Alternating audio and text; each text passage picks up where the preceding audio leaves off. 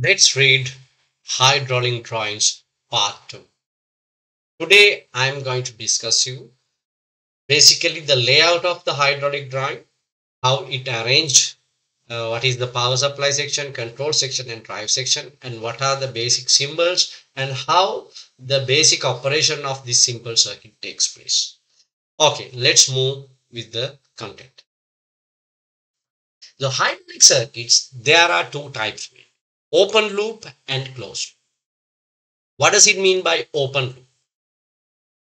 Open loop means you can see this is the tank, the pump and the pressure line. There will be a directional valve and this high pressure side will drive an actuator, in this particular case a motor, and the return oil will come back to the tank. There is no connection between the return line and the pump. There is no connection.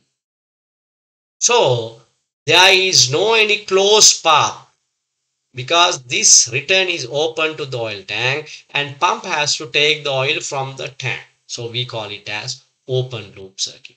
There are a few advantages and disadvantages of open loop system. The main disadvantages is you have to use directional control valves to control the fluid direction and the flow. In that case, whenever operating of this directional control valves, there will be pressure fluctuations in this system.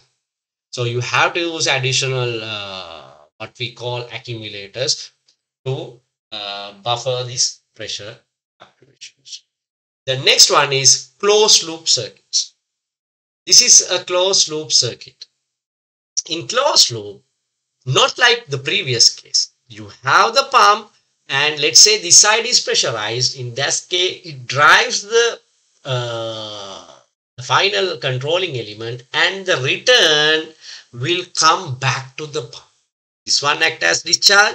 In that case, this one become suction. If it requires to turn the motor in other direction, let's say the pump, the swash plate or this variable delivery pump, it will change its flow. This side become discharge and the motor will turn in other opposite direction and the pump takes suction from this side. So there won't any return path which exposed to the oil tank.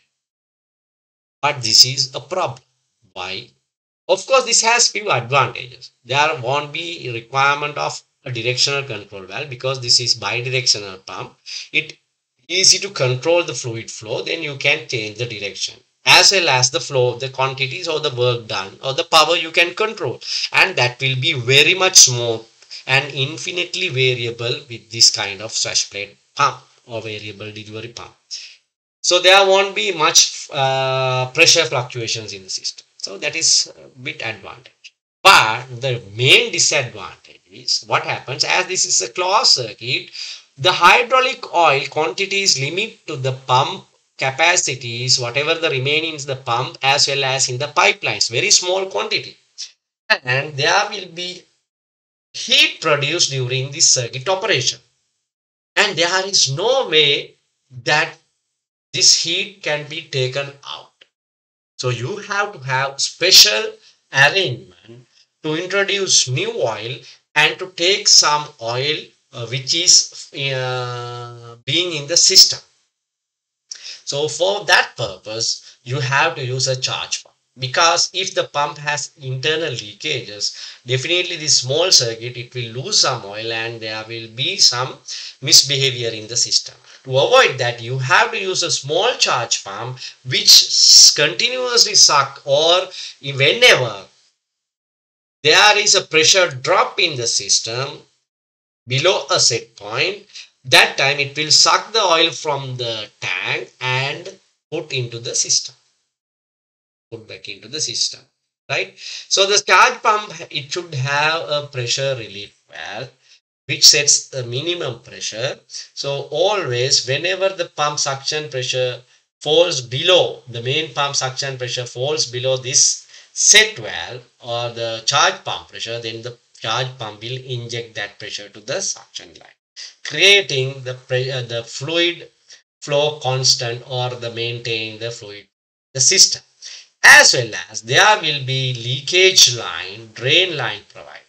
Or else you need to have a special shuttle valve arrangement to remove some amount of fluid from the closed circuit for cooling purpose. In my next video, I will be explaining you how that you achieve cooling of hydraulic fluid in a closed loop circuit. So there are two circuit kinds, open loop as well as closed loop. So what I am going to tell you that to identify hydraulic drawings, to identify the systems, you have to have basic idea of what is a open loop circuit, what is a closed loop circuit, and what are the essential components in a closed loop circuit, what are the essential components in open loop circuit. Okay. Let's move to the final session of this discussion.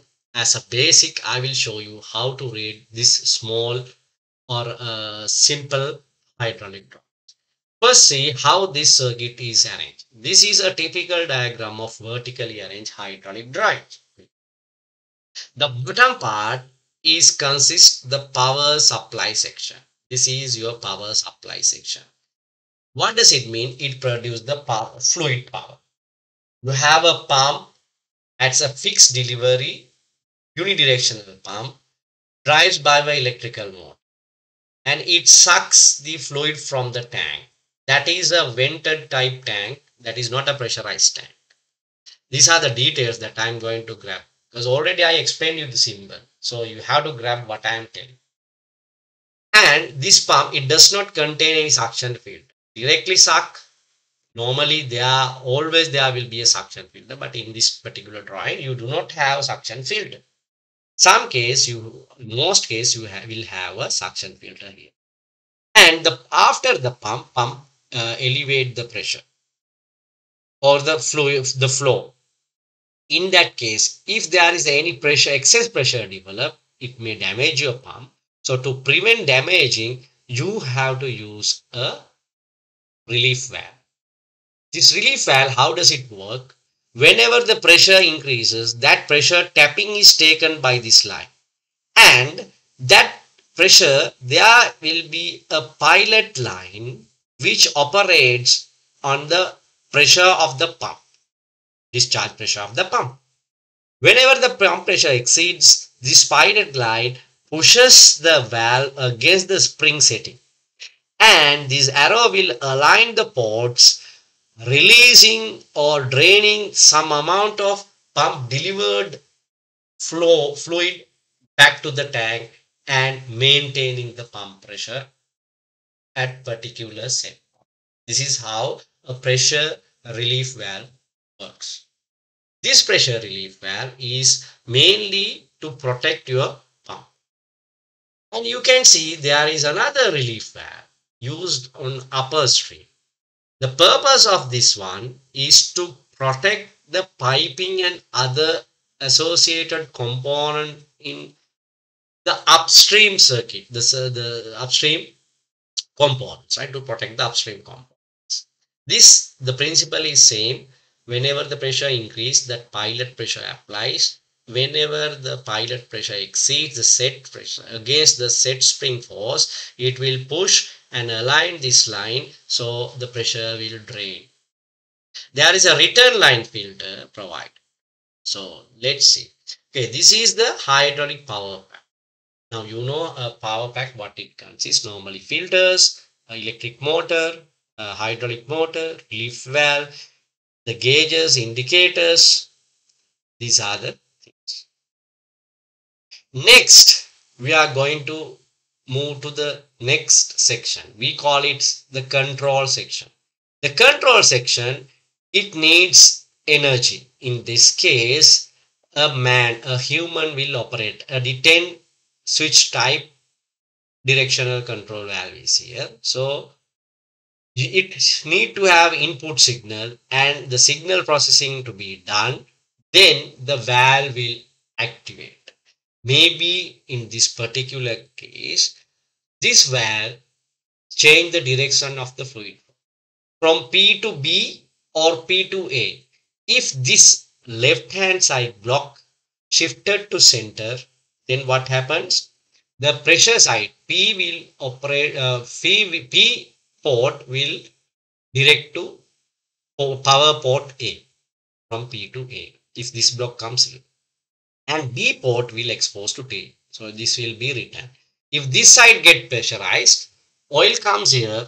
Oil has two paths, but this path it has a check valve, so it will not flow in this direction. It will not flow in this direction. Instead, it will flow in this direction with a control manner because there is a flow control valve, variable orifice flow control valve. And as the oil enters, this piston starts to, the cylinder starts to move to left or right, let's say right, this side. But to move that, this side, it has already oil. That oil must return somewhere. Let's say the return path, how it works. Okay, oil comes here. It has two paths. Oil cannot move from this side because it's a check valve, non-return. Oil has to flow from this side. Oh my goodness. There is a relief valve kind of a thing. So oil will not either flow or return from this. This arrangement we call a counterbalance valve. Very important. Counterbalance valve. The purpose of this counterbalance valve is, this is kind of a relief valve actually. Whenever, if the pressure exceeds the set point of this, then the pilot pressure increases and this valve opens, allowing oil to flow from P to T. P to T. Only at that particular moment, the piston will start to move from left to right. And what happens whenever the piston starts to move, and let's say there is no back pressure or pressure starts to reduce. In that case, if the pressure is reduced, what happens? There will be fast movement of this piston. That is danger. If this one is moving some kind of a mass or lowering some kind of a mass, if it is not under control manner, it may go fast due to momentum or inertia. It may damage the component. So it has to move under controlled manner. So this counterbalance valve ensures only to open the return path whenever the pressure exceeds some certain limit. So the piston will not freely move. It will move and it will hold whenever the pressure drops. Whenever the pressure rises, that time it will open. So it will move to the left to right under control.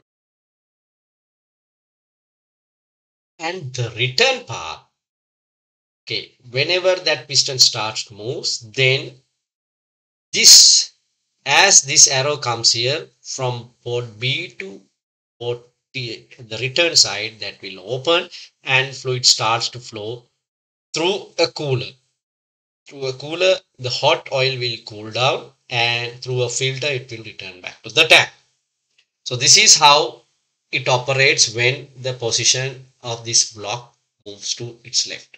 Let's say this right hand side block when activated. So then the P port will direct to the B power port. In that case, the oil comes to flow from this side, but it will not flow.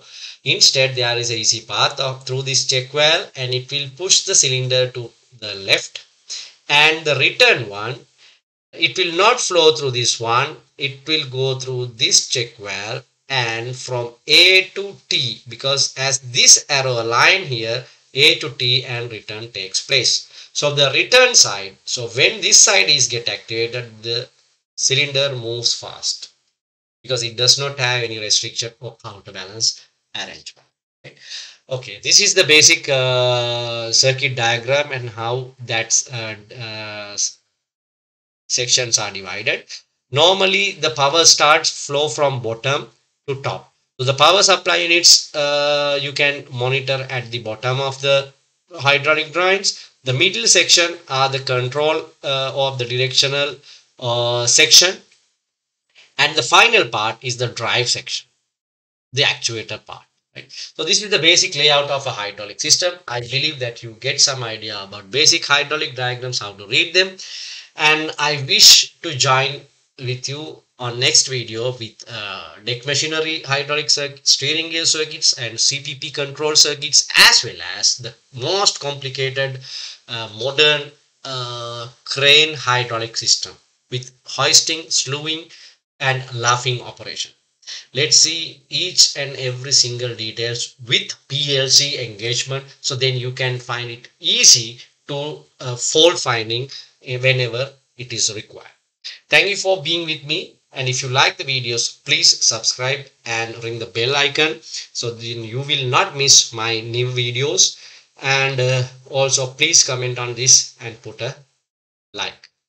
Thank you.